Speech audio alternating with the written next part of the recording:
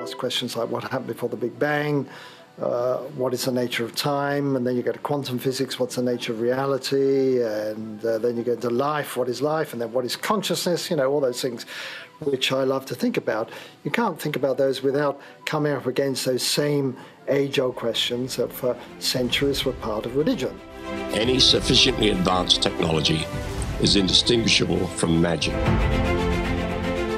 Open the pod bay doors, Hal. I am thrilled to welcome to the Into the Impossible podcast a legendary cosmologist, a physicist, an author, an intellectual, and a scholar who was my last guest live in person before the pandemic set in January 2020. He was gracious enough to come to UCSD and did an event with one of the Benford boys. I always mix up if it's Greg or if it's James, but no mind. We talked about whether or not ET is lurking in our cosmic backyard. And we had a great discussion about one of Paul's great books from, at that time, it was a 10-year-old book, I believe, and that was about the eerie silence. And today he's back with a new book, and it is called What is Eating? Not Keating, what is eating the universe? And I want to understand, as we often want to be told not to do, Paul, the advice is often saying, don't judge a book by its cover, but I want to judge this book by its cover. How did you come up with the title and the cover design, which is actually quasi three-dimensional? I mean, it actually opens up. It's quite beautiful. So tell us, Paul, what is the origin of this very provocative and whimsical title? Brian, let me first say that I'm just the author, so I had no choice over the cover. I thought it was quite a clever idea to cut the holes in the jacket to sort of expose the universe behind, so I like it. But as far as the title is concerned, What's Eating the Universe? So this book, I should say, was my lockdown creation.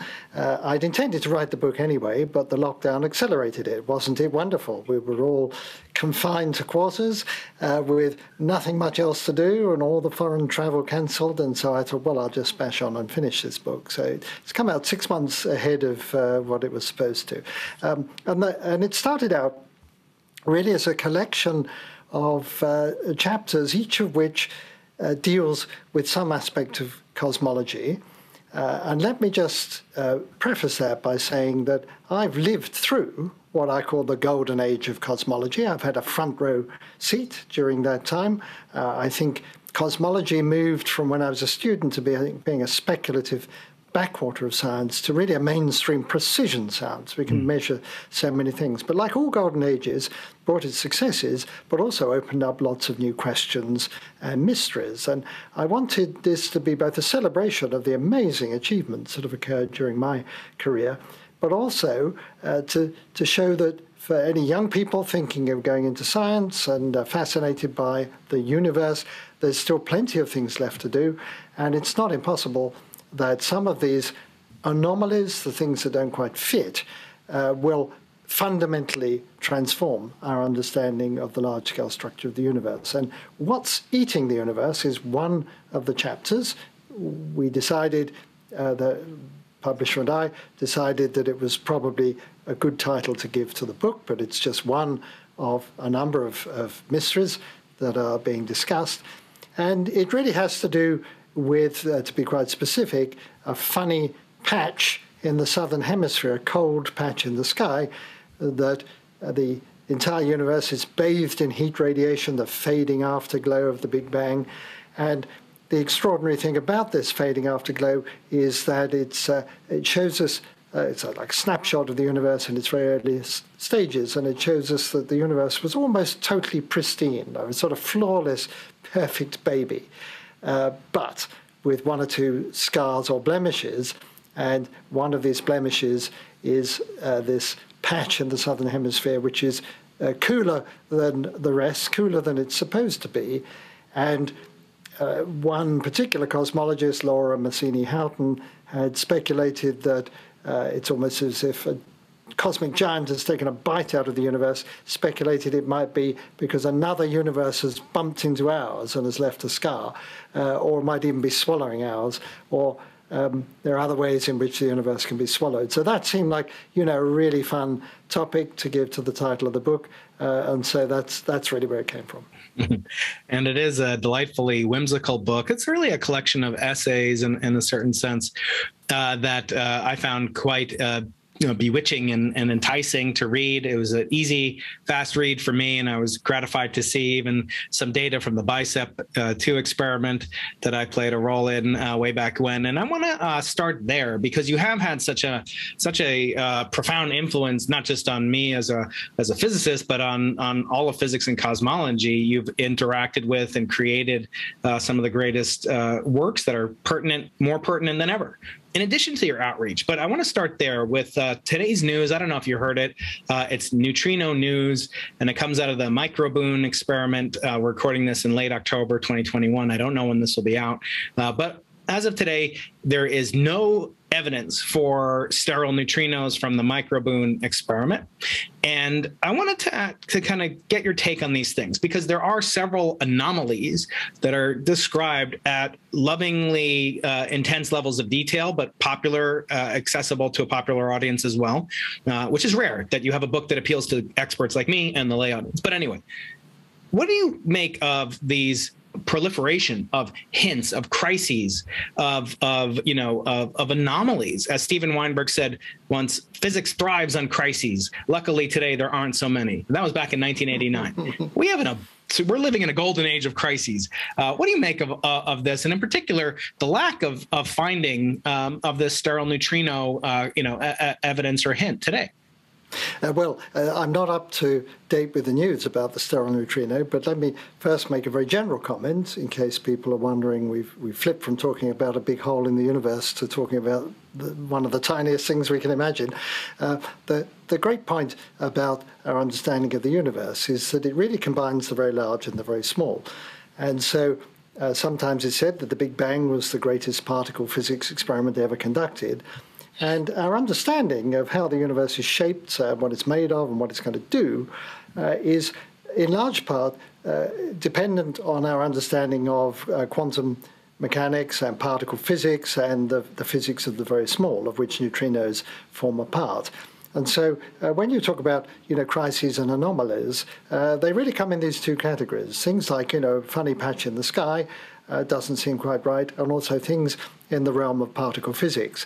And now let me just, again, be quite general about particle physics. There's something that we call the Standard Model. It's been around for some decades, and it's a sort of patch-up job. It's a halfway house at an attempted unification of all the fundamental particles and forces of physics.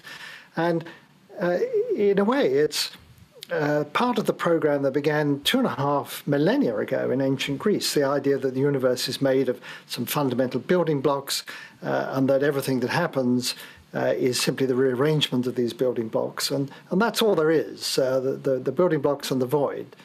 They called the building blocks atoms, but today we know the things we call atoms today are not the fundamental blocks, but we can go down a few layers, and then we get a whole bunch of things like, quarks and leptons and I won't bother to enumerate them all, except some of them have quixotic names, and I, in the book, say that many physicists have their favorite particle, of which mine is the graviton, but that's by the by. The point is that this is not a totally disordered mishmash of particles and forces. There seems to be a mathematical unity there, and over the decades, really, there's been a sort of convergence in all these disparate things. We used to think, when I was a student, there were particles being discovered, every week. Nobody knew what to call them.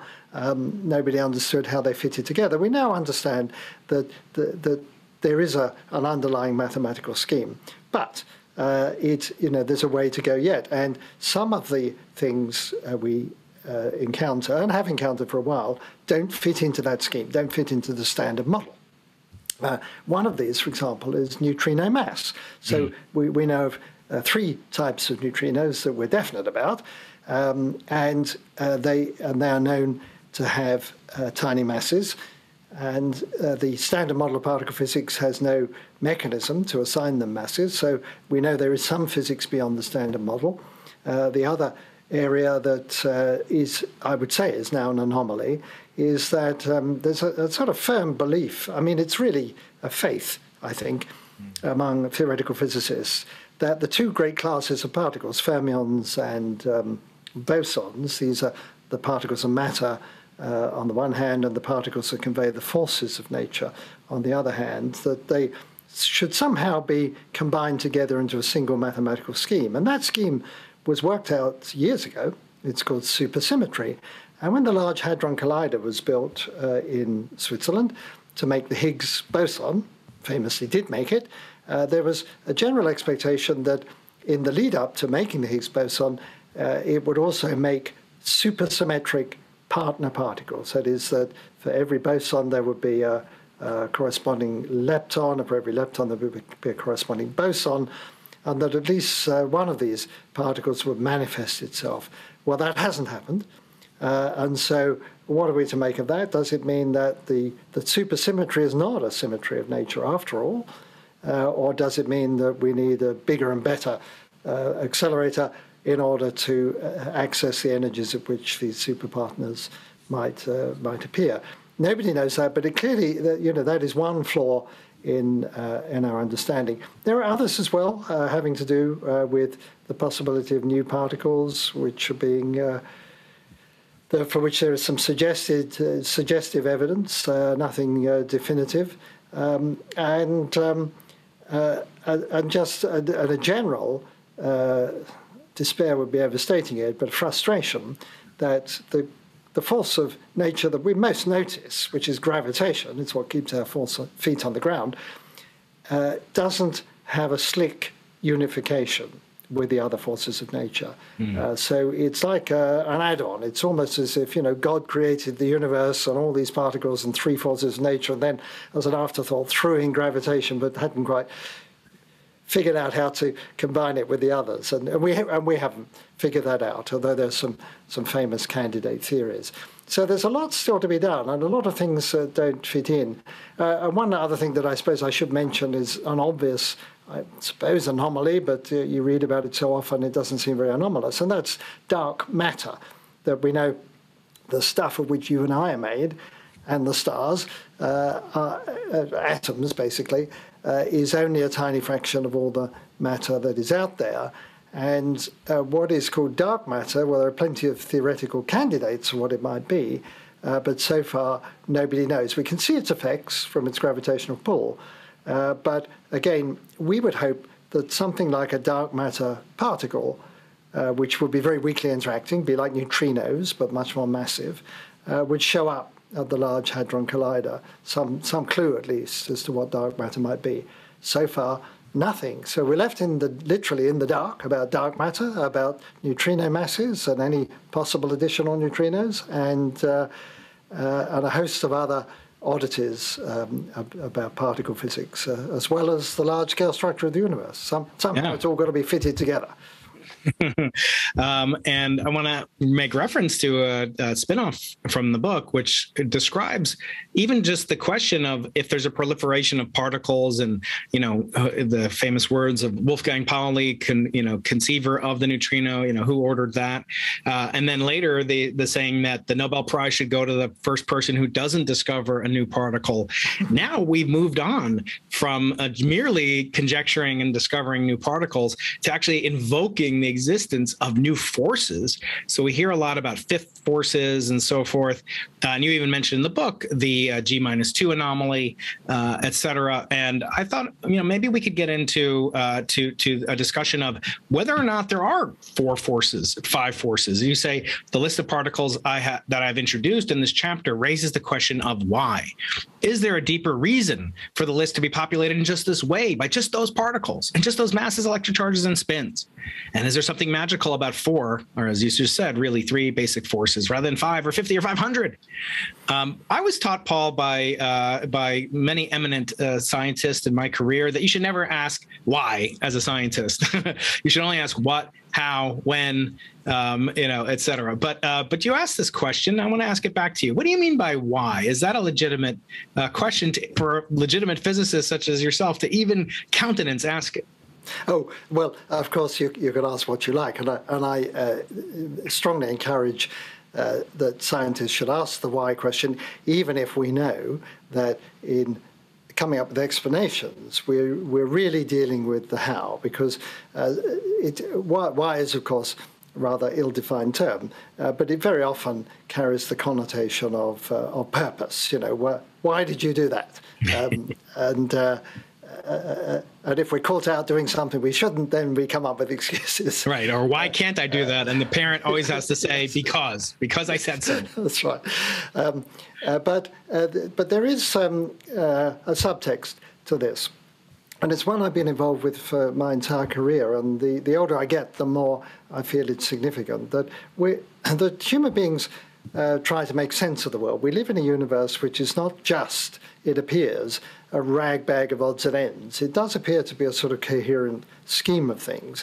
And indeed, you wouldn't embark on the scientific enterprise in the first place if you didn't feel that there was a sort of rational and intelligible order beneath the surface phenomena of nature. And to dig out that order, this is a non-trivial thing. You don't just look around you and say, oh, I can see this, I can see that, I see how it all fits together. It's not apparent at all. So nobody would have ever discovered neutrinos or the Higgs boson just by casual inspection of the world. You'd never know they even existed. So we have these arcane procedures of building weird machines and doing peculiar stuff to matter that maybe has never been done before, and writing funny symbols on blackboards and bits of paper, and sort of figuring out how the world works. And it's been just spectacularly successful. Had, 3.5 centuries of really doing much more than just describing the world. That's not what theoretical physics does. It doesn't just give an account of the world, it explains the world. It leads to an understanding. If you look at, for example, you could ask, here we go with the why question.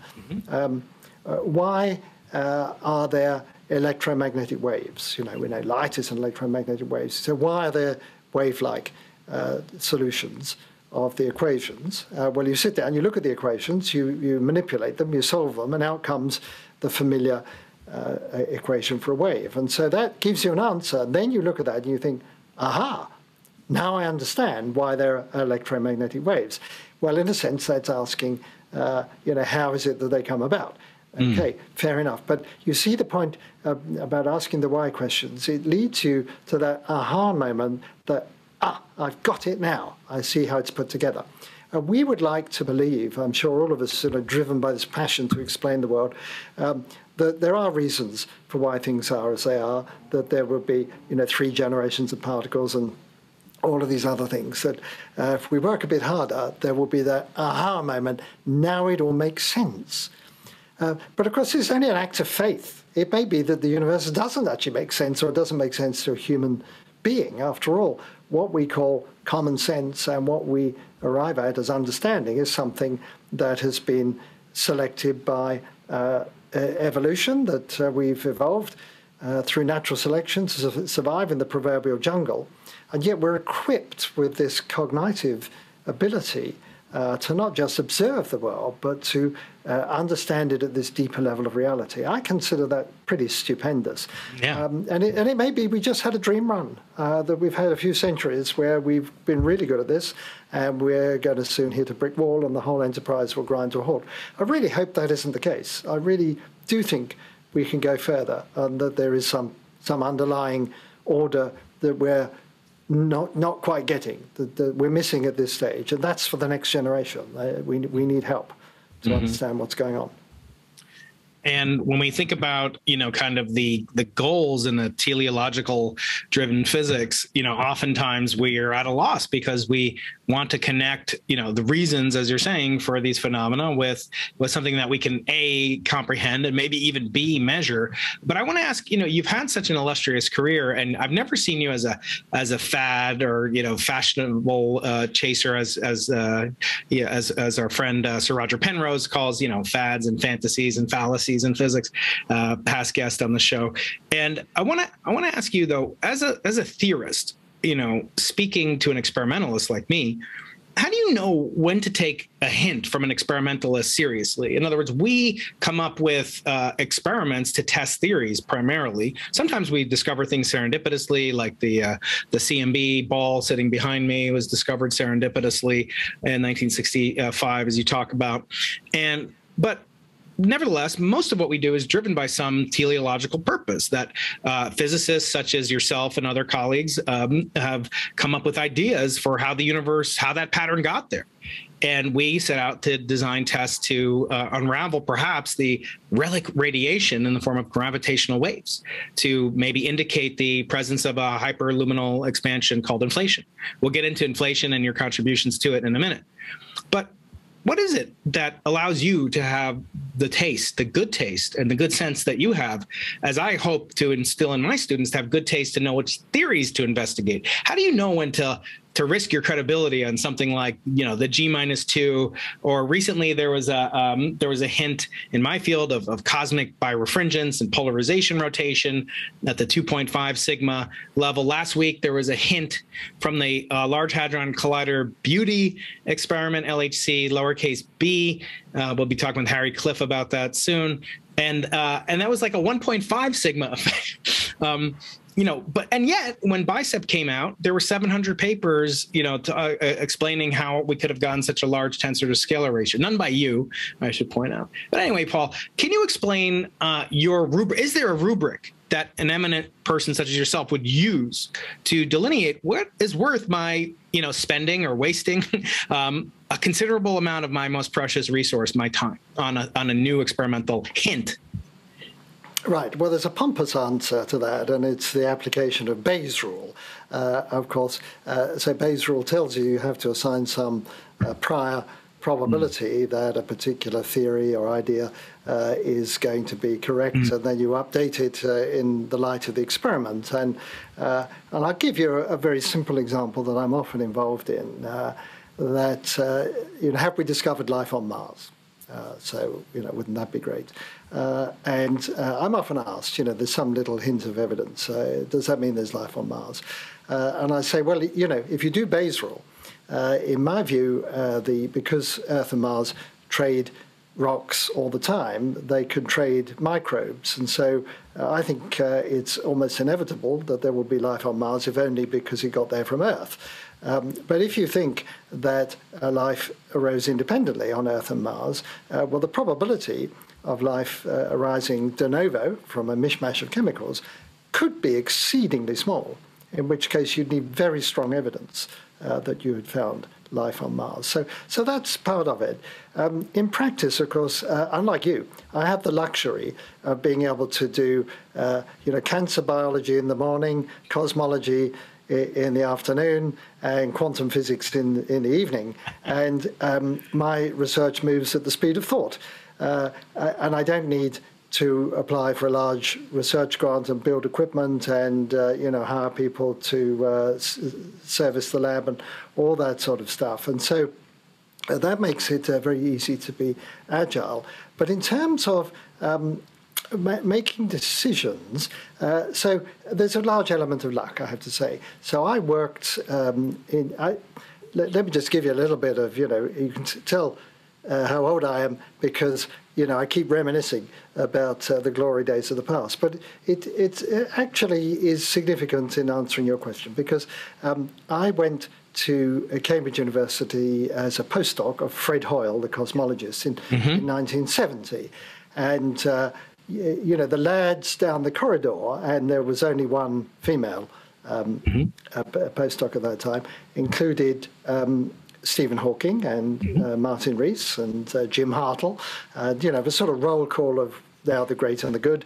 But they were just my colleagues and working on various things.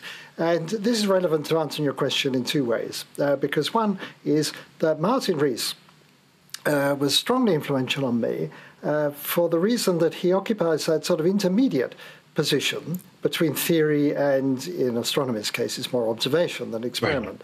Right. And I would always figure, can I take this seriously? What about that point of view?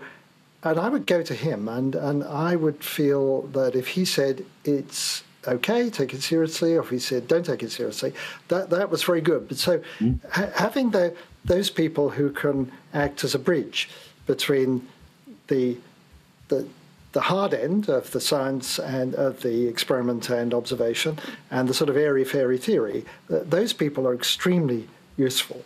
And I'm really grateful, and he remains a good friend of mine all these years on. Yeah. And then the other person, Stephen Hawking. Now, this is a curious thing, because at that time, I was interested, for my PhD, I worked on something called the Wheeler-Feynman theory of electrodynamics. So this is an attempt to explain why we see only retarded electromagnetic radiation, roughly speaking, why radio waves are received after they're sent and not before, even though the fundamental equations of electromagnetism are time symmetric. And Fred Hoyle, who I went to work with, had connected that through this Wheeler-Feynman theory of electrodynamics, which is time symmetric, has advanced and retarded waves, had connected it up with cosmology and the structure of the universe. And he thought that only in the steady state theory would you get retarded electromagnetic waves. Turned out that wasn't true, but that's not the point. The point is that that's what I worked on for my PhD, and it connected the large and the small. I thought it was wonderful that something that told us about radio emissions from the local station would connect to the structure of the universe. Same with Mach's principle. I was always fascinated.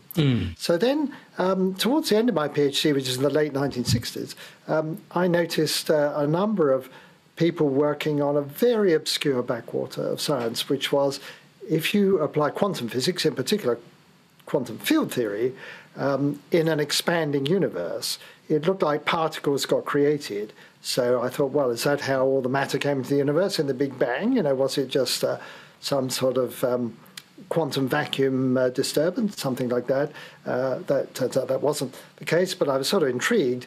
But the effects seemed to be so tiny that it didn't look like anyone else would be interested. And so I worked on, particle creation in expanding universes, a famous paper by Leonard Parker at that time, and also applying quantum physics to black holes. I thought, there might be some value in that, but it all seemed incredibly theoretical.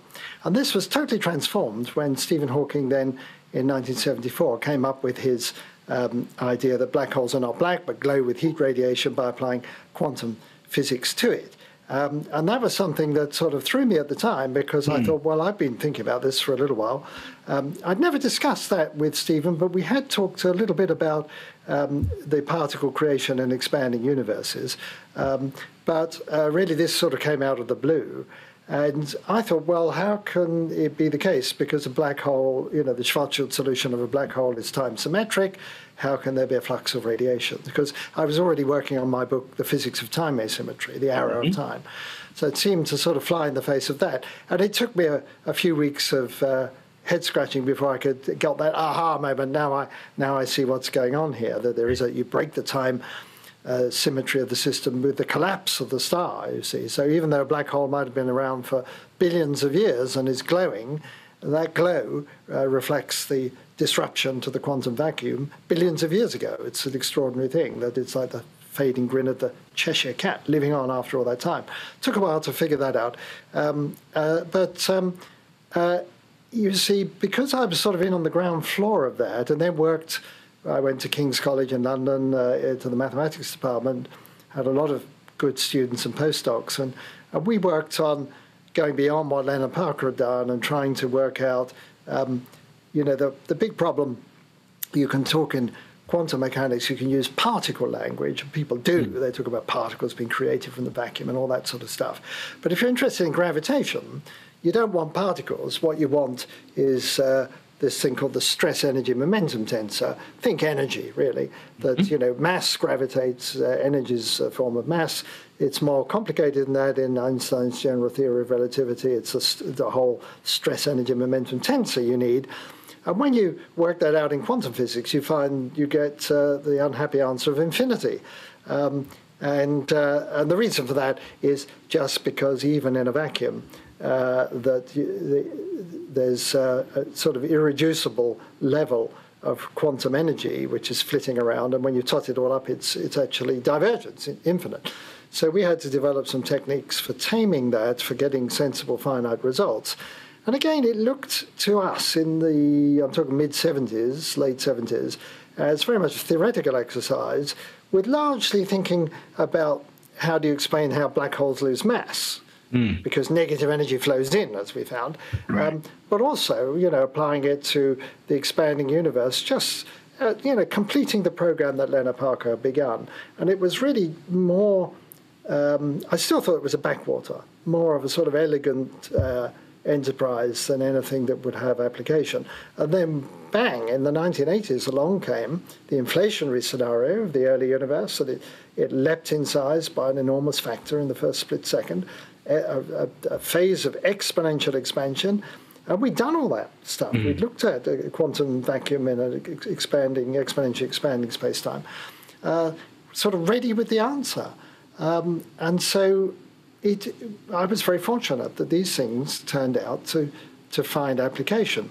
And to be perfectly honest, by the time all this was settling down in the mid-80s and everyone was dashing off into string theory, and I thought about that, and all my colleagues seemed obsessed with it, and I really didn't want to go down that path.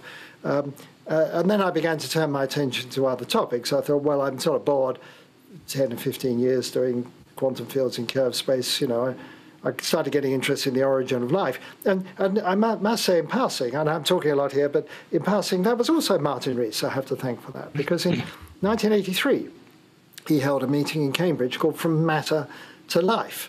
And of course, I'd read Schrodinger's little book about what is life, and viewed through the eyes of a physicist, it looks like magic. And after that conference, I thought, well, it's even more like magic than I thought. But I don't believe in magic, so there have to be mechanisms we don't understand. The physics of living matter is something that needs a lot more work and a lot more thought.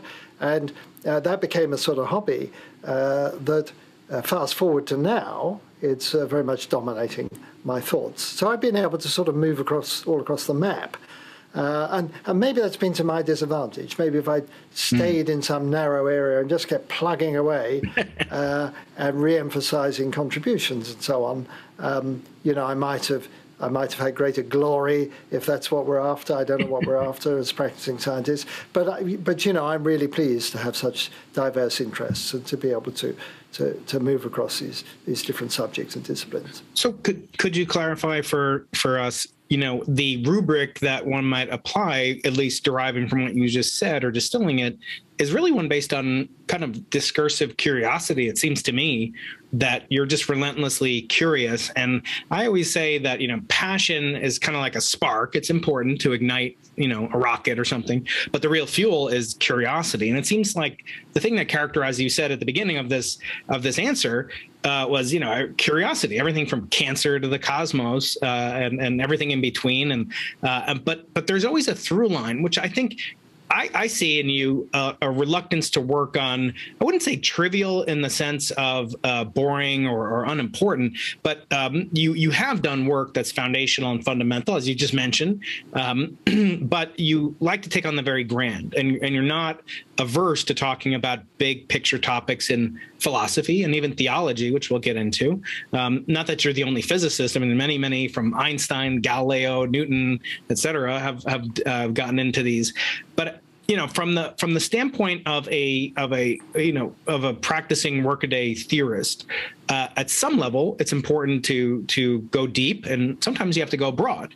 And I guess the question is, are you unique? Is there something to be learned from Paul Davies, or is it just that you have this gift, this discursive curiosity, as I called it, or are there ways to, for my audience and people that might be young, aspiring theoretical or experimental physicists, is there a tool? Is there a technique to find the nugget of the most interesting kernel that one could pursue, or is it sometimes just a matter of serendipity or luck?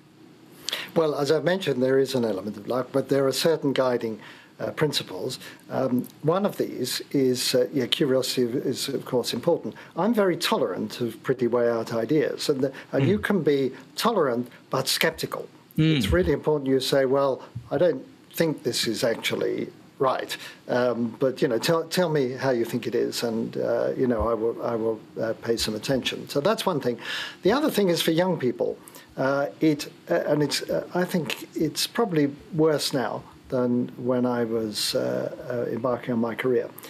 Is that if you sort of go off into the weeds and don't establish a reputation in some sort of mainstream discipline, it's actually very hard to build a career. And I benefit very greatly from my collaboration here at Arizona State University with Sarah Walker. And Sarah, I could tell, I knew her as a PhD student. I could tell she shared my passion for, all of these wonderful questions. And she came on an astrobiology postdoc to work with me, and we wanted to solve the problem of life's origin, and we're still working on that. But the advice I gave her, and I think it's very sound, and it's worked very well in her case, is that, devote about half of your time to sort of just good, solid contributions at a technical level. I mean, in her case, it's all theory, at a technical level to, some sort of mainstream topic that will get, the papers will be published, people will pay attention, and so on. Then the other half, you can sort of go off into this, never land of these really big questions. And she's done that very well. I saw in her 10 years ago a younger version of myself. At that age, I recognized, that sort of passion to really get to grips with things. But it's not just a matter of, well, you follow up somebody else's ideas. We need new ideas. And she's been very good at saying, we're thinking about this all the wrong way. This is the concept we need, or we should try this out, or try that way of looking at it. And so that would be my advice to any dreamers who are listening to these words, that they, don't neglect your sort of mainstream stuff. And for me, that worked well. The other thing is, of course, in any sort of university setting, there is a small matter of students. They're around, they're important, I love them, they have to be taught. And so some attention needs to be given to just those sort of housekeeping issues, giving good, inspiring lectures, well put together, and all the other sort of university administration things. So that aspect of one's career can't be neglected. There are very few scientists who have really made it big time by sort of going off and living lives as hermits and doing groundbreaking work. If you're part of the community, you've got to play by the community rules. Very good. I very much appreciate that, and I agree about Sarah. She's an inspiration to me, and she's just so tremendously energetic and thoughtful and considerate. And like you, as you say, she's influencing you. So I don't think it's patronizing in any way. But she is only interested in the biggest picture topics, and I really respect that. And I've had her colleague on, Lee Cronin, from Glasgow, and I hope to have Sarah on as well. I want to talk about some of the deep dives that we got into in this book. And you have just, again, I'm sorry to just keep praising you with high praise, not faint praise, but strong praise. But you have a true gift at explaining very, very abstract concepts like CP violation. Things in my audience, because they're the most brilliant audience in the known universe, have seen and encountered and even had great conversations about. I want to talk about these departures from, again, anomalies that don't seem to make sense. And here's a line of logic that I've been using, and maybe you can disabuse me of it. But the fact that the laws of nature aren't perfectly symmetric, and in a certain sense, we're trying to enforce things like supersymmetry and so forth, which has to date not really panned out according to the rubric you outlined 2 or 3 questions ago. We should apply Bayes' rule. And so I wonder, is it a fool's errand to try to impose kind of this need for beauty, symmetry, parsimony, economy on the laws of nature when we know that they're actually in violation of it on a regular basis? And in fact, if I had a bet on it, I might not even suspect that Lorentz invariance holds over the entirety of the universe. So what do you make of this desire to I mean, if an alien knew the answer and was looking at our theories and say, why are you looking for something so symmetric? We know the universe isn't symmetric.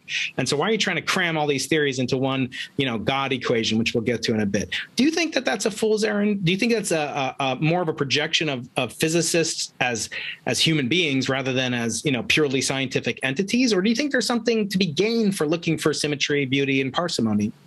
Well, that's a very important question, and it's certainly true that over the past 200 or 300 years, the application of Occam's razor has really manifested itself by looking for symmetries as just as sometimes as simplifying features in an approximation, and there's always this danger that something that seems to work so well in so many ways we will take as sort of founding principle of the nature of reality. But it's clear that if the universe was symmetric in all its aspects, that we wouldn't be here, that you have to break symmetries to get structure. And the one that, of course, most intrigued me, because it goes right back to my PhD thesis, was the time reversal symmetry breaking. And it's again a case of, well, who needs that? Yeah. We can break the symmetry of the world by setting the universe up in an orderly state and letting the second law of thermodynamics do the rest. Why do we need to break to have T violation down at the particle physics level? And nobody's really ever connected those two up. Nobody has ever said, well, T violation in particle physics explains the ordered nature of the universe just after the Big Bang. Some people have dabbled around in that, but so it remains one of these sort of oddities. So why is it there? And it could just be, again, that we've had a dream run of success. We're in a similar situation, I think, with linearity. Mm-hmm. So the great advances in physics in the 19th century stemmed in large part from the fact that many everyday phenomena are approximately linear, and you can go a long way using linear differential equations and Fourier analysis, those sorts of things. And so that works well for, heat conduction and wave motion and, a whole bunch of things that are important. But in the last 50 years or so, the importance of nonlinear phenomena have become very prominent, and in particular, chaos theory and various forms of complexity, which have become popular but difficult to study because they're not tractable by these simple scientific methods, simple equations. And so that raises the interesting question, have we just cherry-picked the stuff that we're good at? And that we say physics is amazing, explained all these things, look, we know the secret to the universe and we've got all these equations. But we're just defining success in terms of this rather small subset of phenomena. We're surrounded by all sorts of things we really don't understand, including things like turbulence, which it boils down to, is it a bottle half full or half empty? And just quite how much longer we can have success with essentially 19th century methods is an interesting thought. Are we getting to the point where we simply can't do that? I mentioned that I've become sort of obsessed with life and the physics of living matter and so on. I don't think traditional laws of physics, linear or otherwise, are a good fit to the nature of life. That to understand life, we need to organize data about the world in a completely different way from underlying laws and initial and boundary conditions. So you can try doing that, but you don't get very far. So there must be another way of doing science, which we need to come up with. Some people think this is also true in cosmology, that because if you think there's only one universe, and that we can argue about that, but if there is only one, what does it mean to say we apply the laws of physics to the universe? Because if there's only one of it, the whole idea of laws is that there's supposed to be a whole class of similar systems, and you can have different initial conditions and so on. If there's only one universe, can we meaningfully apply laws to it, or does it need some other way of attack? So, I think we might be approaching the point where we need some radically new thinking, not just about the particular equations that we use. But at a deeper level, the way we organize our facts about the world, maybe after 300 or 400 years, we need a different way of thinking about it. Yeah, I wanted to move into that subject perhaps, and that'll lead us into a discussion of the laws of nature in a universe that is a set of elements within the multiverse. And you talk a lot in the book about, historical approach to our understanding of the cosmos and even the great, debates of previous centuries and even of this current century. And I would say that, one of the most prominent among them is, of course, the existence of the multiverse and the concomitant conjecture of a string landscape, perhaps. These are fascinating. These are very delightful to consider and to contemplate until you start to think, are people taking this really seriously? And you, of course, have a very famous article that was in the New York Times, and we'll talk about that when we talk about God, but specifically relating to the multiverse, which is an allied outcome of most theories of inflation. In other words, the theory of that there must be an infinity, or at least a very large number of universes, as you say, in order to explain the properties of the features of the universe we do see as just as ad hoc as invoking an unseen creator. The multiverse theory may be dressed up in scientific language, but in essence, it requires the same leap of faith. And so I want to get into that, the statement about faith and God and so forth. But first, I want to take a step back. On a personal level, you made fundamental contributions to the theory of inflation, which now comes with this, ad hoc edition of the multiverse. First, can you explain this foundational discovery that you and Bunch, I forget what Bunch's first name is, but you can tell me. Timothy Bunch. Timothy Bunch. The Bunch-Davies vacuum state. What is that? How did you come upon it? And what does it have to do with inflation? Right. So I touched on this a little bit earlier in two ways. One is that we wanted in the late 1970s to try to understand the quantum vacuum in the presence of a gravitational field. And Leonard Parker had blazed the trail by looking at particle creation and expanding universes. But there were a lot of unclear aspects at that time. We didn't quite know how to think about a lot of these things. And the mathematical techniques to regularize, as we say, the stress energy momentum tensor hadn't really been worked out. A lot of people were working on that, and that got hammered out in the 1970s. But as I mentioned earlier, that for young people, it's great for them to have dreamy thoughts about big questions, but they also have to have some solid accomplishments. And the one burden upon anybody who has a student is you've got to give them something that is not only interesting, but that they can work out. And so Tim needed his PhD. We needed to find a system, a type of universe and a type of quantum field where the equations can be solved and Tim would get his degree. What appealed to us was de Sitter space. Now, let me just say, de Sitter space is a space that doubles in size in a fixed time. So it's exponentially expanding. It was suggested by Willem de Sitter in, I think, 1917, pretty early on, just after Einstein's general theory of relativity. And it was a sort of toy model. The extraordinary thing about de Sitter space is it's got the same number of symmetries, here we go again, as ordinary Minkowski space, flat space-time. And so the equations of quantum physics are just as easy to solve in de Sitter space as they would be in the lab. Having said they're just as easy to solve, the solutions are less familiar functions, but the technique for solving it is just as easy. So Tim worked through all of that and duly got his PhD. And we didn't know at that time that de Sitter space would play such a prominent role. It seemed pretty clear from the astronomical evidence that we weren't living in de Sitter space. It looked like the universe was decelerating.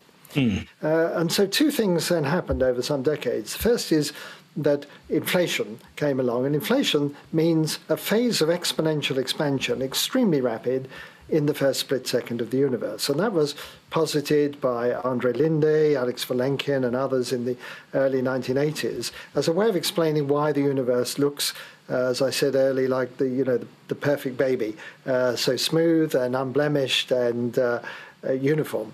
That nicely explains it. And so it was an attempt to get around that mystery. But of course, it was precisely this exponential expansion that we had worked on and we had these equations ready for. And if you believe, because the e-folding time for this exponential expansion is stupendously small, 10 to the minus 34 seconds or something, quantum effects are going to be all important. And so here we are with quantum effects in an expanding universe. When inflation came to an end, because it has ended and morphed into a traditional decelerating slow expansion. When that happened, the quantum fluctuations during that inflationary phase got sort of frozen in and writ large and written in the sky, imprinted in the pattern in the background, the cosmic microwave background radiation. It's sort of up there for everyone to see. If you believe this, those are quantum fluctuations in the sky, but it's a snapshot of them. They're not fluctuating anymore. So that's really how that came to exist. Then the other thing that happened, of course, is that in the late 1990s, astronomers discovered that maybe the universe isn't decelerating after all, but is actually the expansion rate speeding up, and that we're now embarking on another phase of exponential expansion, but now with an e-folding time of billions of years and not a tiny fraction of a second.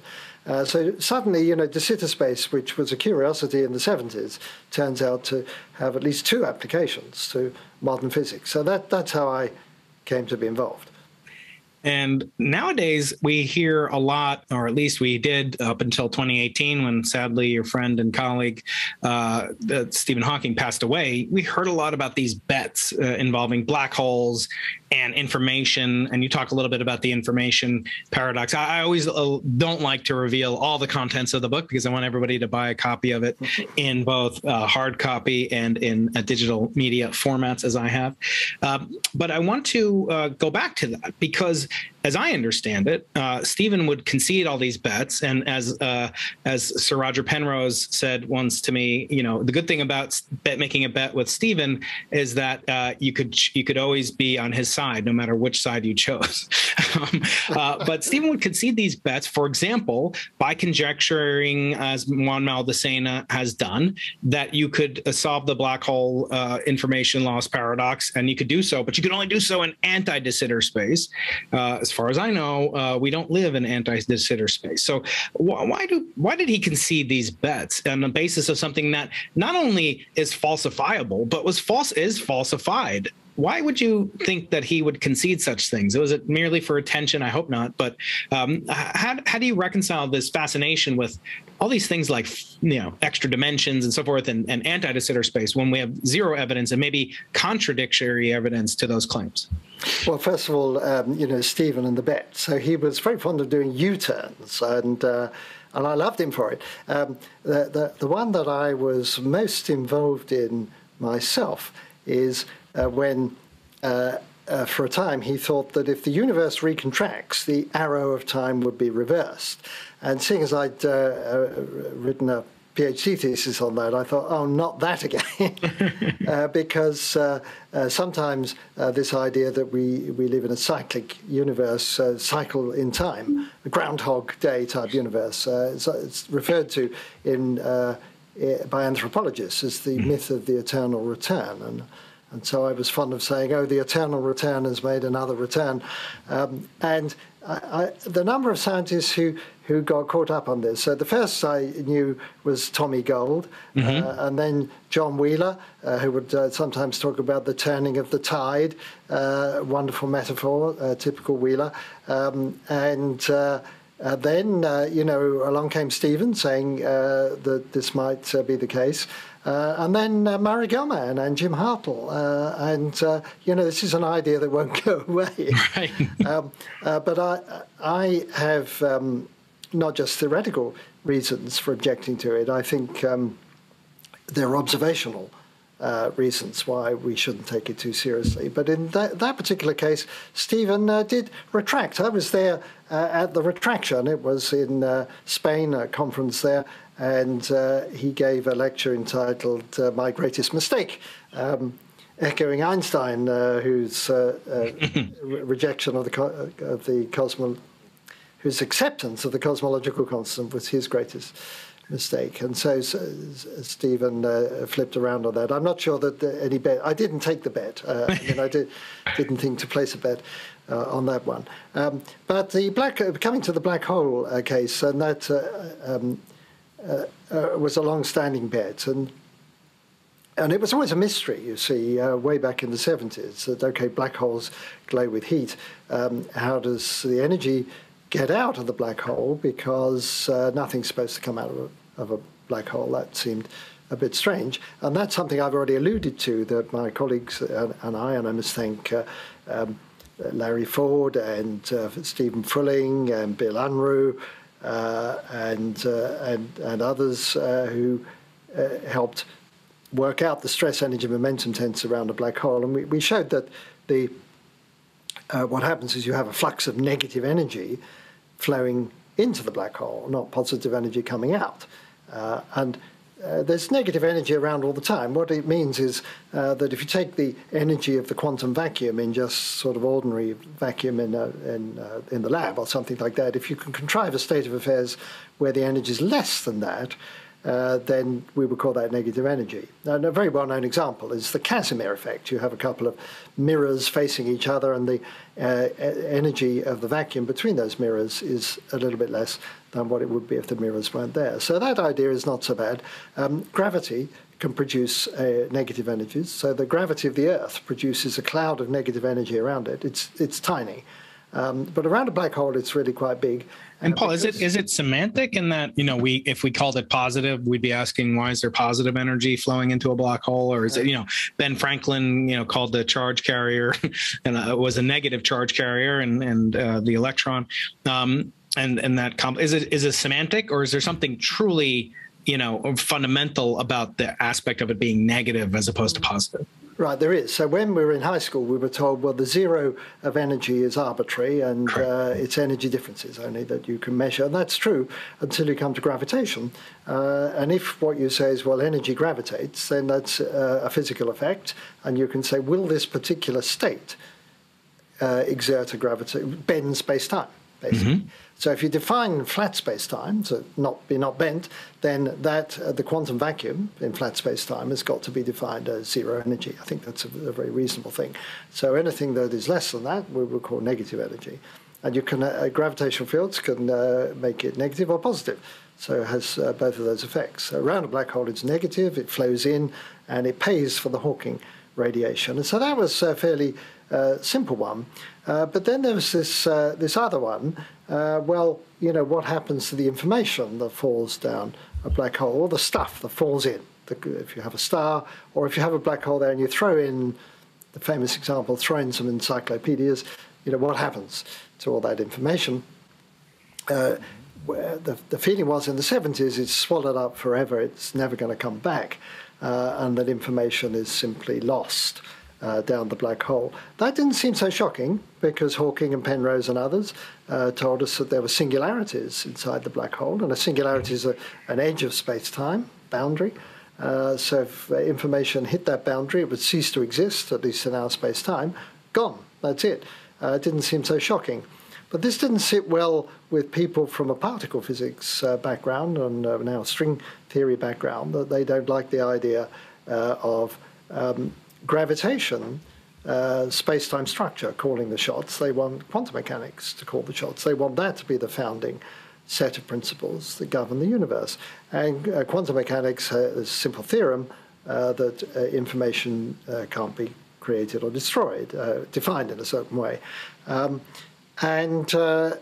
were we going to do about that? Well, a lot of people at the time thought, and I think they still do, that black holes simply violate that quantum principle. But Stephen, towards the end of his career, decided to do one of his U-turns. And having said, well, it was violated, then said, well, maybe there is a way for it to get out. But the problem here is that when you look at this as a technical challenge, you want to solve the back reaction of a quantum field on a black hole and see how it shrinks and what happens, what its end state might be. Well, the simple answer is we don't have a good theory of quantum gravitation that can handle that very dense final state. Will it be singular? Will it be something else? What will happen to it when the black hole evaporates? We don't know how to do those calculations. But we do know from the work of Don Page that you hit a problem long before the black hole shrinks down to a Planck size or something like that. You hit a problem about the head count of all the bits of information. And so there is something we don't fully understand. And the mathematical models that people have appealed to say, well, the information gets out by this or that mechanism, are all extremely idealized and totally unrealistic cases, which have got a great deal of appeal because people can manipulate the equations. I think this is still one of the great unsolved problems of theoretical physics. And it's one of the things I allude to in the book, as we need the next generation of young people to tackle that one. And if we also look at the concomitant, realization, or most wonderful realization of his life, according to Albert Einstein, was that a freely falling observer would experience no gravitational field. The corollary that you and Bill Unruh and maybe it was Page, I forget who, came up with was that you could actually detect acceleration in the universe via an equivalent to the Hawking radiation effect. I wonder if we can talk a little bit about that. I've developed a great interest nowadays in thinking about the possibility that perhaps the universe doesn't respect Lorentz invariance, and why that shouldn't be thought of as so sacrosanct without some further degree of evidence. It's a nice shortcut, a hack, and it certainly seems to hold locally. But as we know, things that hold locally don't often hold globally. So as Einstein, called this the happiest thought of his life. And by the way, I think that is a reason that we should never fear artificially intelligent physicists, because I don't know, first of all, if an artificial intelligence could experience happiness and therefore come up with the strong equivalence or the weak equivalence principle. But I also don't know if it could experience, what free fall really would mean, because it's sort of a visceral sensation attached to a body. So I could probably debate that with Noam Chomsky again. But I want to ask you, it's sort of taken for granted that motion is relative since the time of Galileo and the first relativistic discovery that you talk about in Eating the Universe, What's Eating the Universe, but that acceleration could be absolute.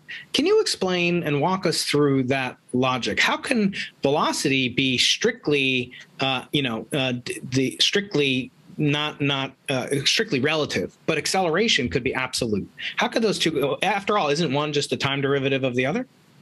Well, I touched on this a little bit earlier when I talked about Mach's principle. And so it really goes right back to the founding fathers of modern physics, Galileo, Newton, Leibniz, Descartes, and others, about the nature of motion. And I think everybody came to accept that linear motion or unaccelerated motion is purely relative, that you can't sit in empty space and measure your speed relative to space itself.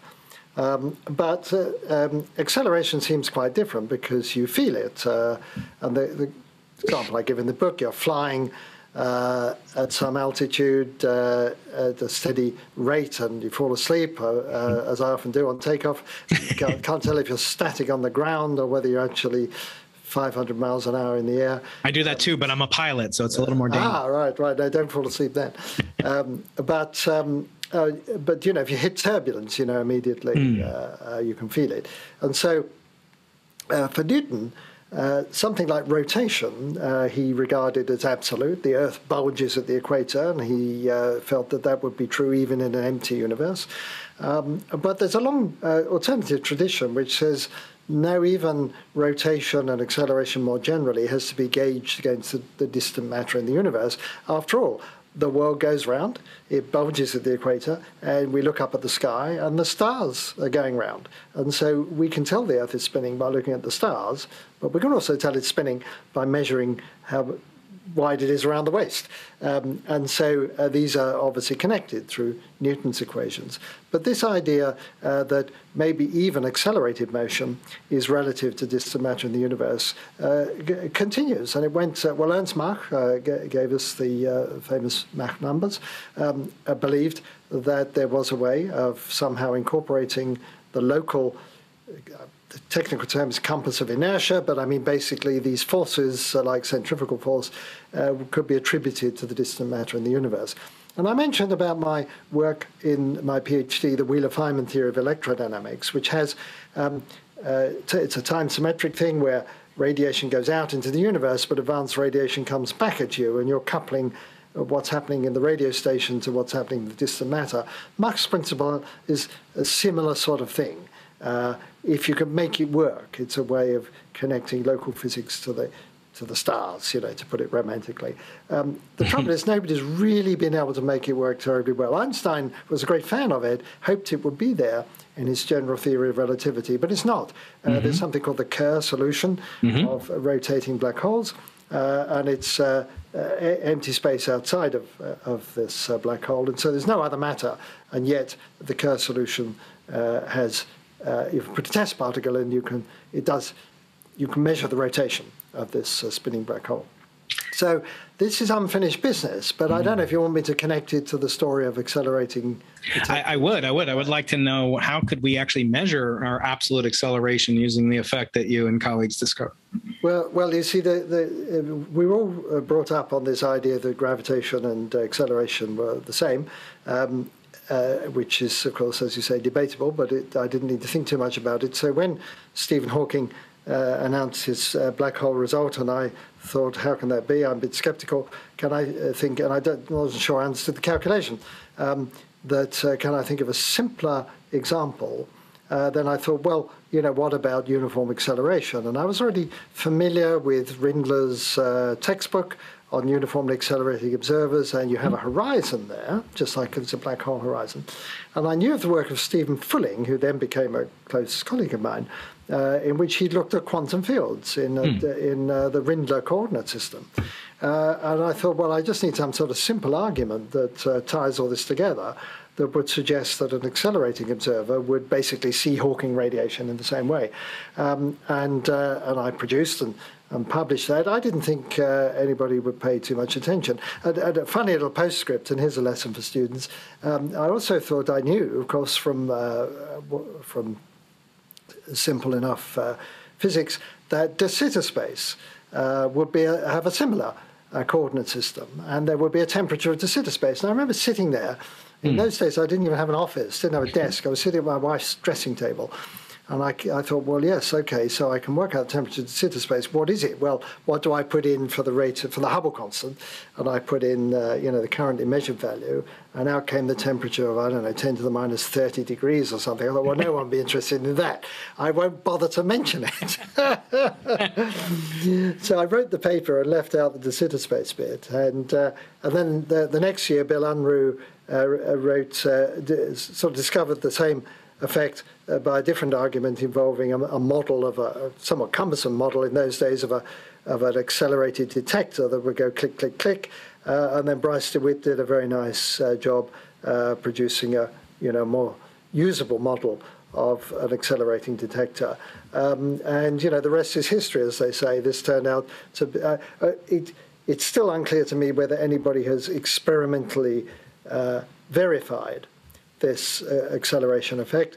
From time to time I get papers and claims that this is sort of done either directly or indirectly. The numbers are very small. You need a very, very high acceleration to have a detectable, 1 degree or something. But I think we're beginning to see hints of it anyway. So that's how I came into it.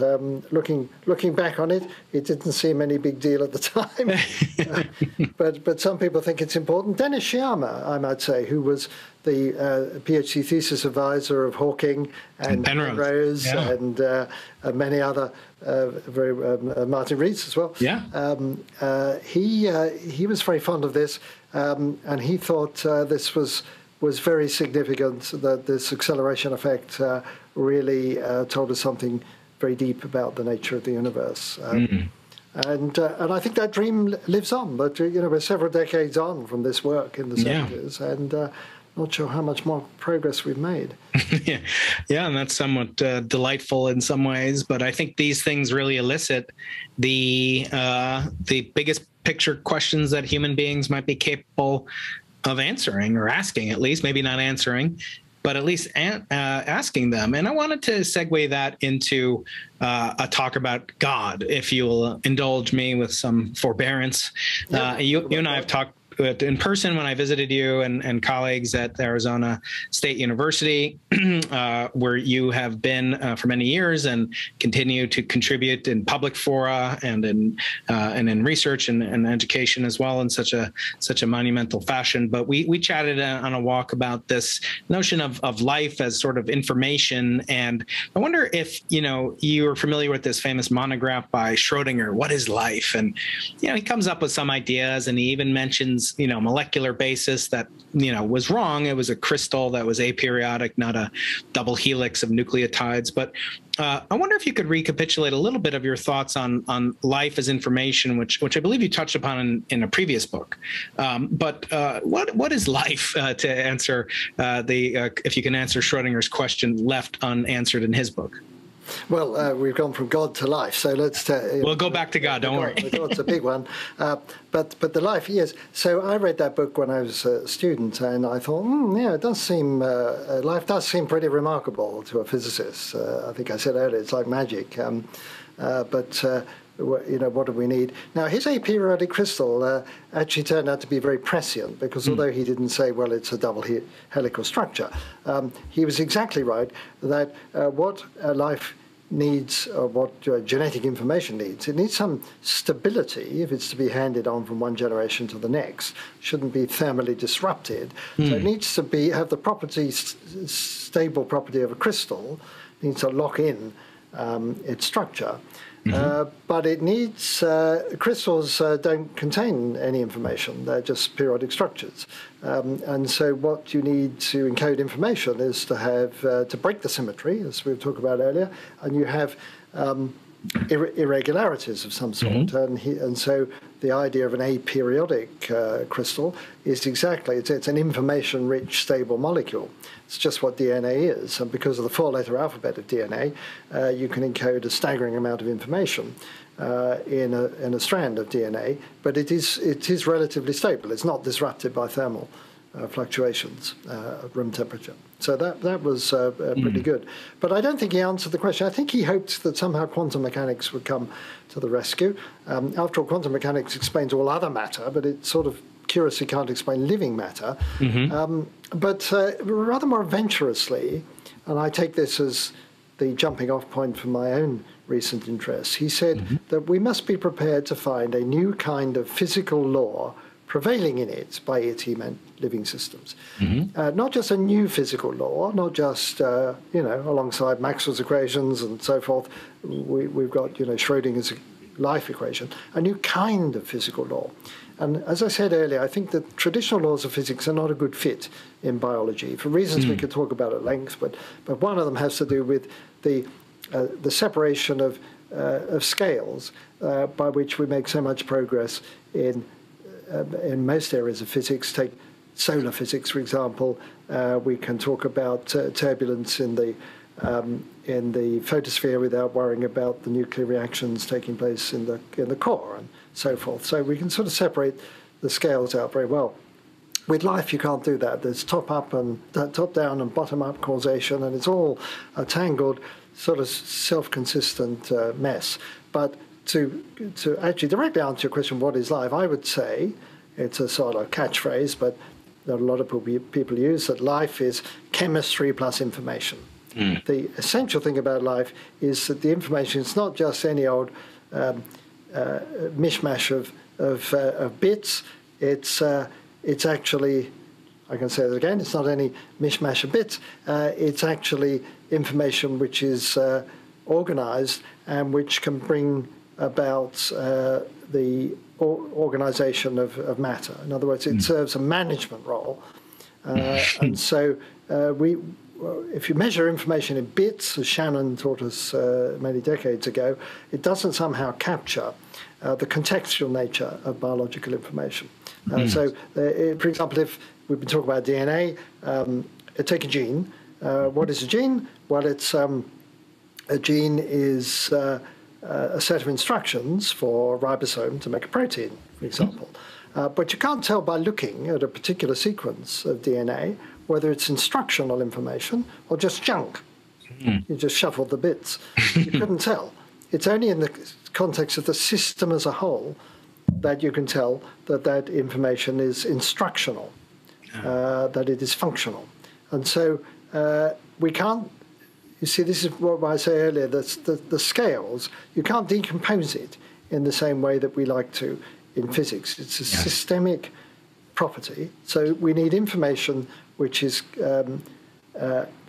potent only in the context of the system as a whole. And there has to be a molecular milieu that can interpret those instructions and act on it. So we're into this sort of dodgy area like, semantic information and meaning and so on, that the instructions in DNA have to mean something to the organism.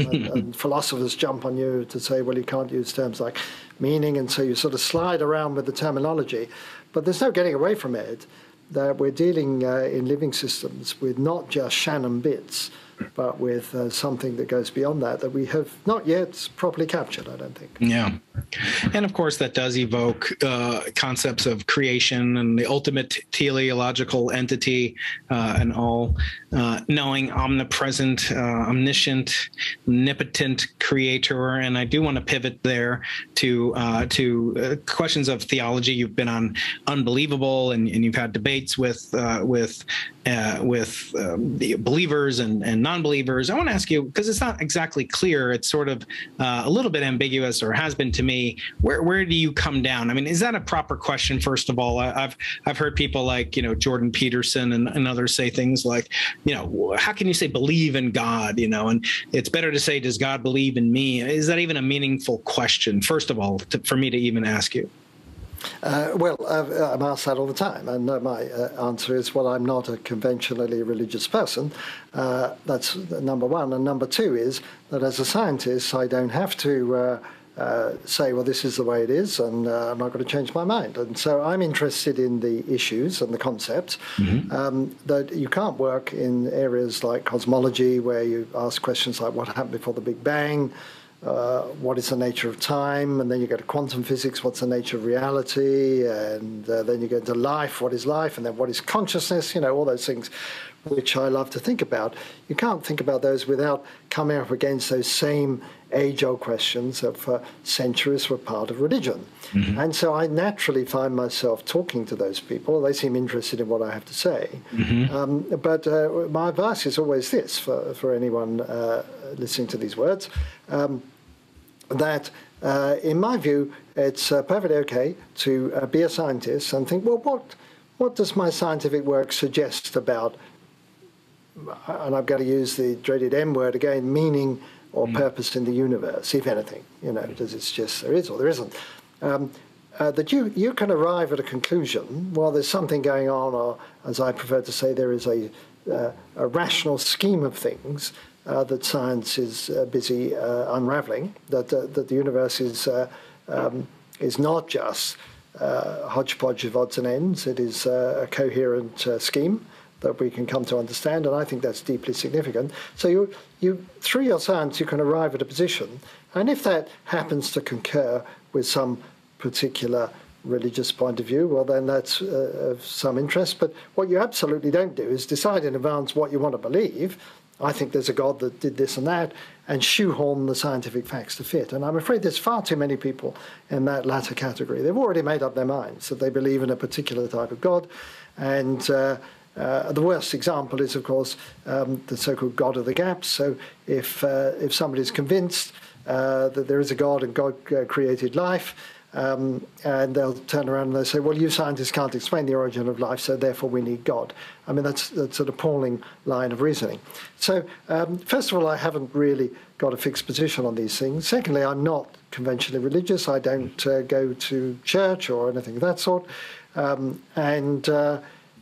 I like to talk to theologians, some of whom are very smart. You see, some if you think back like 500 years, the greatest intellectuals were actually, theologians and mathematicians. And these people dealt with these really tough topics, like if there is a God, is God within time or outside of time, and can something come from nothing, and why does mathematics work, and how, they've thought very carefully about those things. And I have found that entertaining and sometimes productive to revisit some of those old arguments. I'm particularly interested in one that theologians don't want to talk about anymore, which is the concept of a necessary being. We're all engaged in trying to explain the universe, and then religious people say, well, it all goes down to God, and then you say, well, how do you explain God? Well, God doesn't need an explanation. Well, that's no good. But then they turn it around and say, well, what do you think? And I think, well, the laws of physics seem to do a nice job. Well, where do they come from? What's the origin of those? And I say, oh, well, most scientists don't like asking that question. They just sort of accept it as given, and they say, well, point made. We both have what I sometimes call a levitating super turtle that holds the Tower of Turtles up. And the question is, whether you call it God, laws of physics, or something else we haven't invented yet, is it the case that we could be sure of something absolutely, that there is something that would form the bedrock on which the rest of our explanatory scheme would rest? And the concept of a necessary being came out of monotheism as a notion that God's non-existence would be logically impossible. That is, a necessary being is a being that cannot not exist. And is it possible to make that argument? And people tried to do that, and as I say, very few theologians these days will want to dabble around in that. They'd regard it as not a proper subject for theology. But I think it's really important, whether it's science or theology or any ultimate explanations. Is it going to be an infinite regress, an infinite Tower of Turtles, or can we somehow come up with a conceptual scheme that gives us great confidence, well, that we can build upon?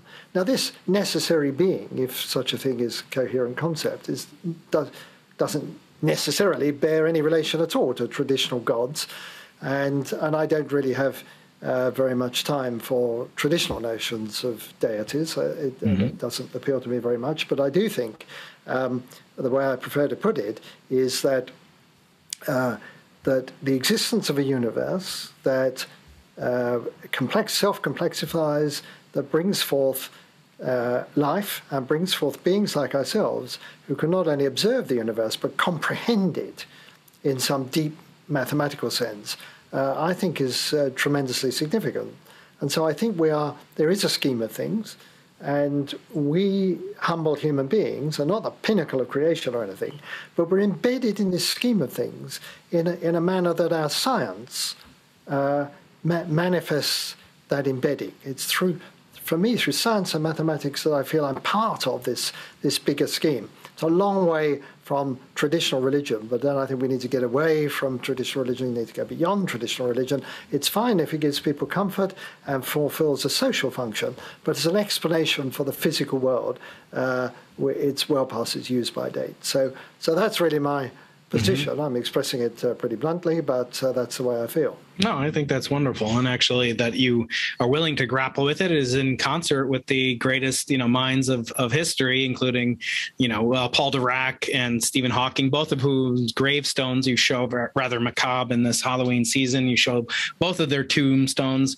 Yeah, I was waiting for Boltzmann's tombstone to make an appearance, but Dirac, of course, said God is a mathematician of a very high order, and he used advanced mathematics in constructing the universe. Albert Einstein once remarked, "What interests me is whether God had any choice in the creation of the world." And Stephen Hawking said, if we do discover a theory of everything, it would be the ultimate triumph of human reason, for then we would truly know the mind of God. The God equation Of course, at least one of those, is essentially a militant or at least a self-declared atheist, Stephen Hawking, of course, as ambiguous whether or not Albert Einstein and Paul Dirac were actually, theologically inclined. But this brings us to the final topic, which has to do, before we get into my patented existential questions, which I will remind folks that you need to subscribe to my mailing list to get the answers to Paul's responses to my thrilling 3 existential questions that I'll be asking in just a minute. But before we get there, I want to ask if your thoughts on the multiverse have evolved. And you famously said, invoking an infinity of unseen universes, in other words, the multiverse, to explain the unusual features of the one we do see is just as ad hoc as invoking an unseen creator. The multiverse theory may be dressed up in scientific language, but in essence, it requires the same leap of faith. And I use that in a Prager University video that I shared with you once. But I want to ask you, those, Hawking and clearly was not literally taking seriously the notion of God's existence and the mind of God. It's ambiguous. Again, Leonard Mlodinow was on the podcast last year and said, that was basically to not turn off, 90% of the possible readership who do believe in God, and his ex-wife, et cetera, et cetera. Einstein, as I said, was, said as many kind of atheistic allied statements as pro-theistic statements, if you will. And Dirac, as I said, never once really mentioned it besides God in that one sentence about mathematics.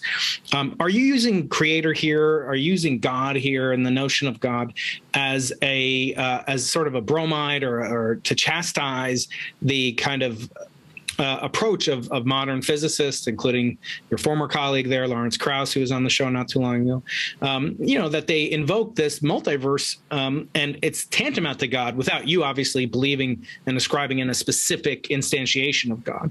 In other words, is this more of a commentary on physicists' willingness to accept potentially unfalsifiable notions, or is it something else? And have your feelings evolved since that article in the Times a couple of maybe 10 years ago?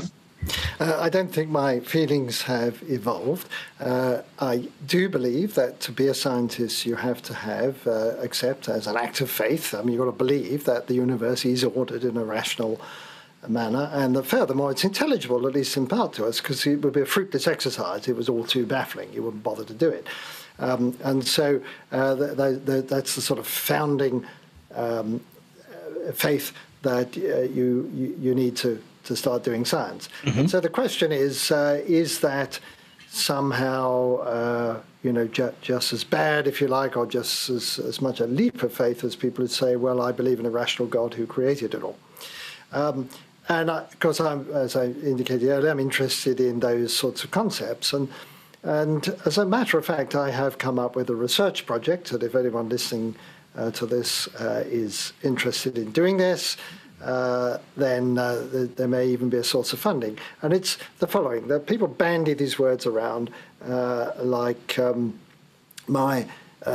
my Tower of Turtles is better than your Tower of Turtles because it's simpler, that sort of thing. And there's a famous argument that Richard Dawkins had with Richard Swinburne, the theologian, that what's the point of invoking a God to explain the universe? We might just as well accept the universe. And Swinburne's answer was it's simpler to accept an omnipotent God, mm-hmm. Who then created the universe. As a simpler explanation, to which Richard replied, if I remember correctly, the creator would have to be at least as complex as the system it created. And so words like simplicity and complexity get bandied around, and the question is, what is a simple explanation? And we're back to Occam's razor. Mm-hmm. Well, there's a whole branch of mathematics called algorithmic information theory, which in part was invented to quantify the simplicity or the complexity of explanations of the world.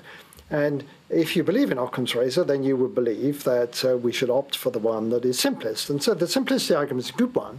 If you think, oh, yes, a single super-being is a simpler thing to believe in than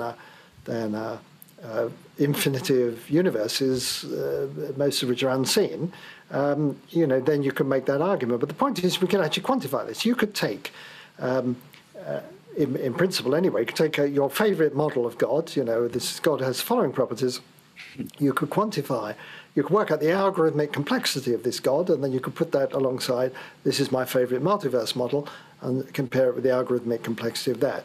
And I bet you that mostly they come out about the same.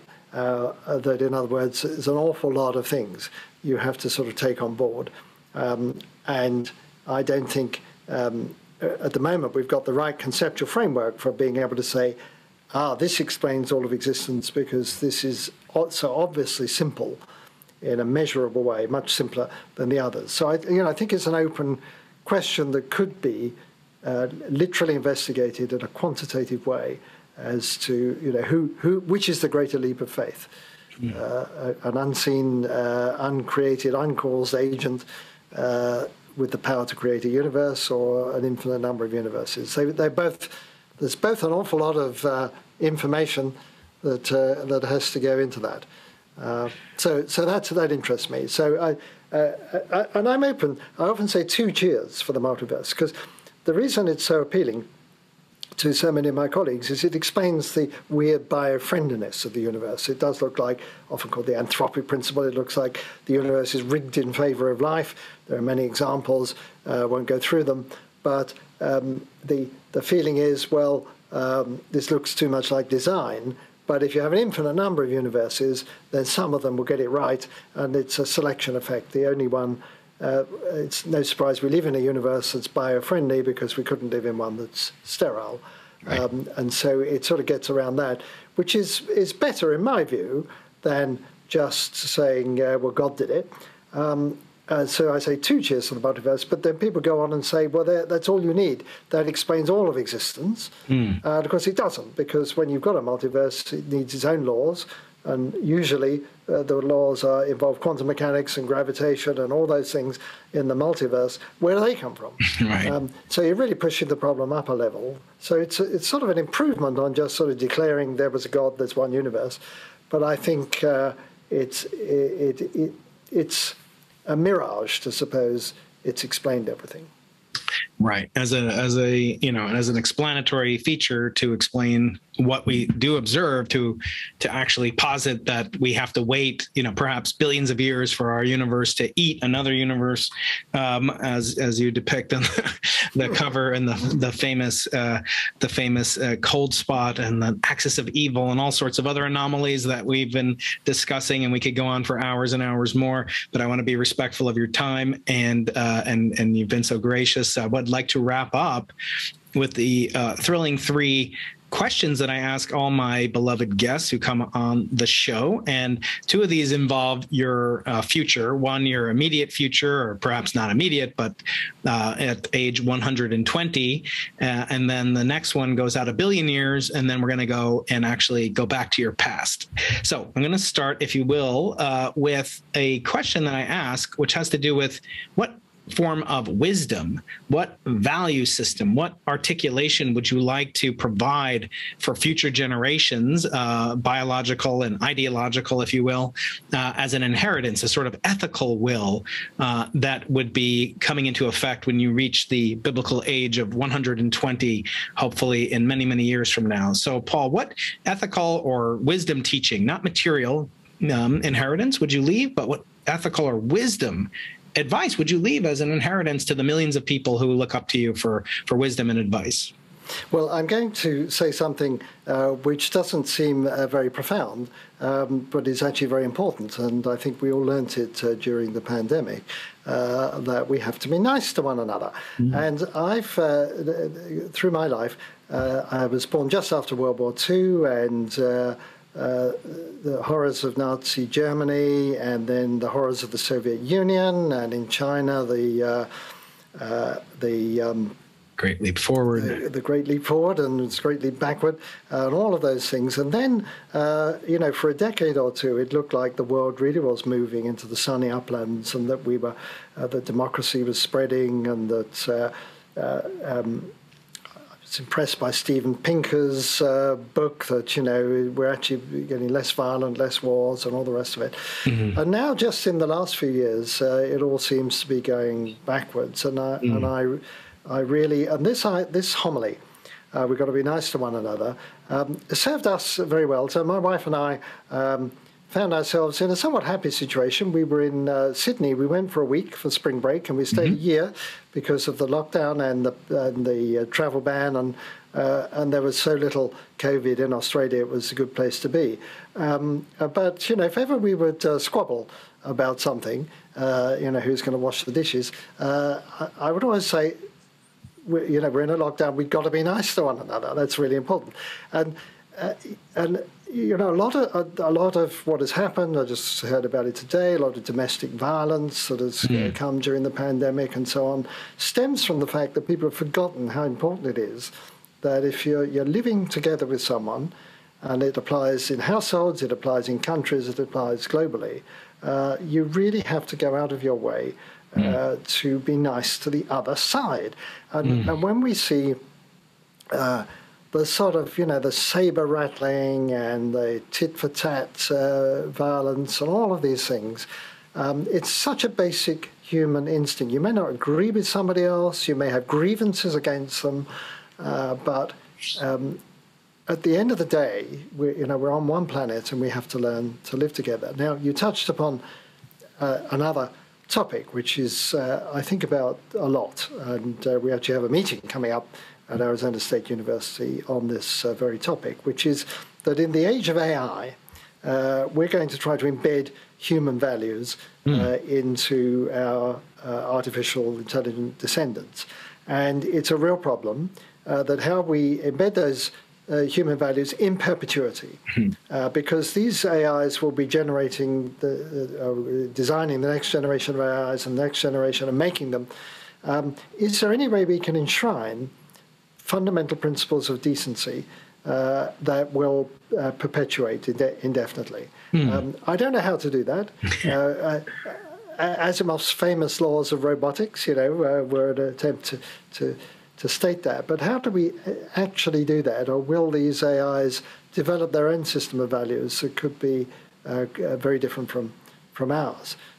So talking about the age of 120, I think we're already we're hitting that problem now. And if I were to live to 120, I think it would become a really major issue. Now, I'm not sure how wise that is. It's sort of common sense, isn't it, really, rather than anything terribly profound about human nature, which is obviously deeply flawed. The other point I would like to make in answer to that, it's to echo E.O. Wilson, who said that we have Paleolithic emotions and we have medieval institutions and we have 21st century technology, and that's a dangerous mix. Now, we can't change our human nature much, and technology will be what it will be. We can change our institutions. It seems to me they're not well suited for many of the problems we confront. And so we used to look up to things like, the United Nations or elected governments or the World Health Organization or the large banks that were sort of oiling the wheels of the system.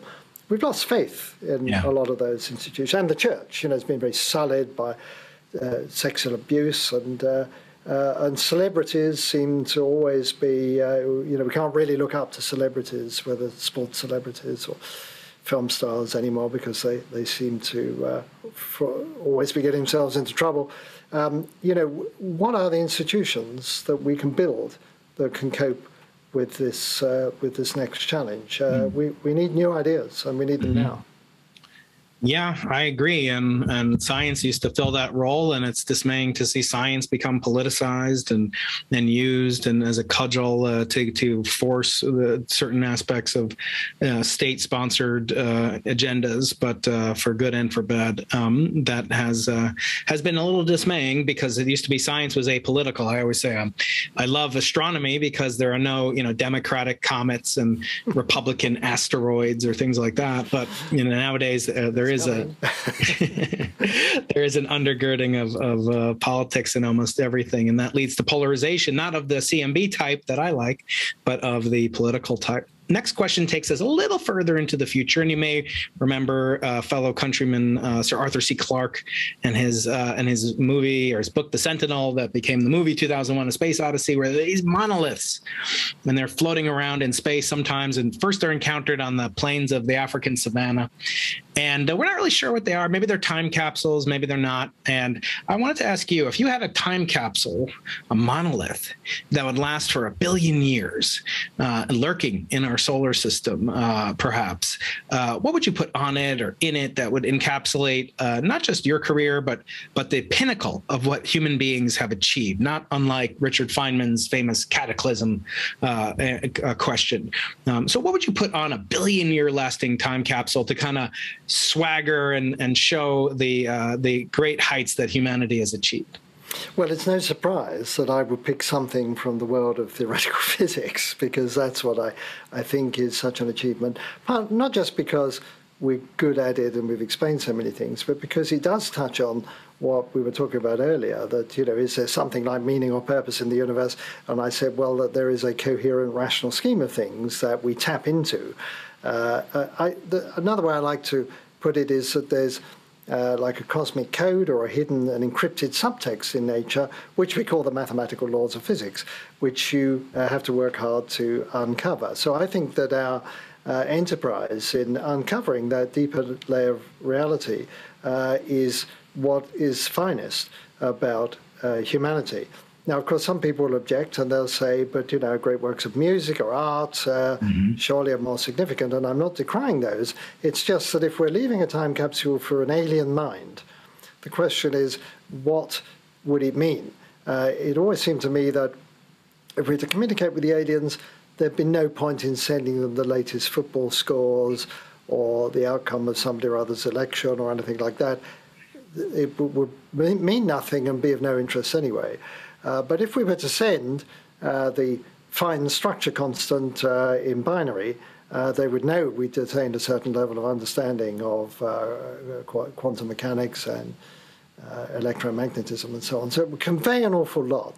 So it depends whether this time capsule is supposed to represent the finest achievements of humanity, which would mean nothing to an alien mind, or whether we're trying to really communicate, look, we got this far, this is something you can surely understand, and that's where we got to.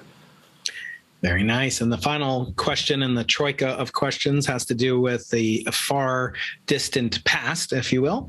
And that harkens back to our namesake, Arthur C. Clarke's famous third law, that the only way to discover the limits of the possible is to venture beyond them into the impossible. So I want to ask you, Paul, what advice would you give to your former self, a 20-year-old Paul, et cetera? What would you give advice-wise to give him the courage to go as you've gone into the impossible? That's an excellent question, and I often think about this. I often, in my mind, send a little message back in time to that, poor, bewildered, frightened child trying to make sense of the world. The world is frightening to a child, and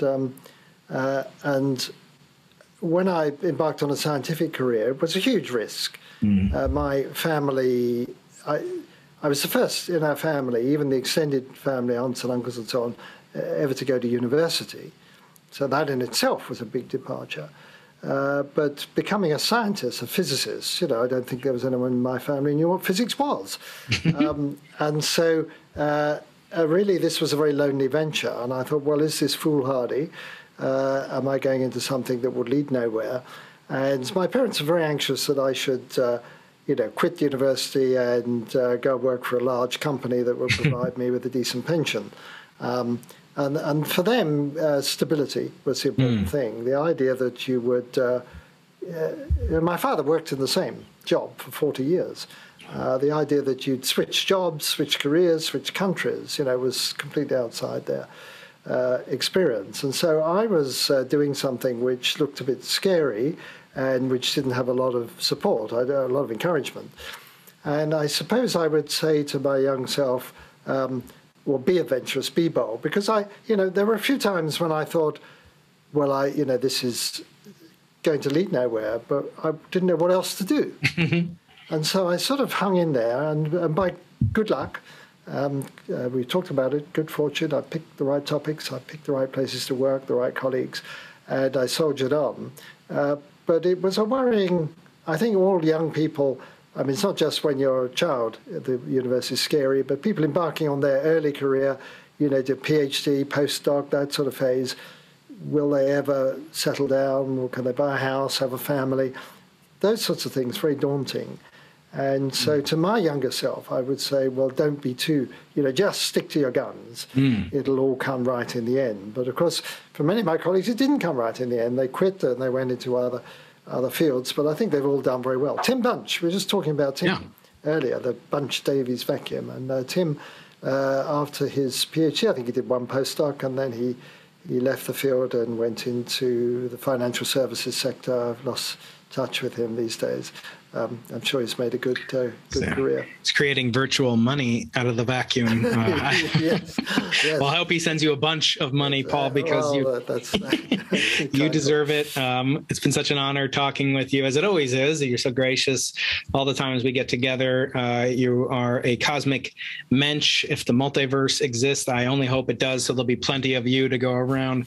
Paul Davies, congratulations on this phenomenal book, What's Eating the Universe and Other Cosmic Questions, a delightful, delicious treat for the mind and soul, I should say, as well. Paul, thank you so much for joining us on Into the Impossible. Well, Brian, thank you, and for your huge interest and support for my endeavors. Any sufficiently advanced technology is indistinguishable from magic.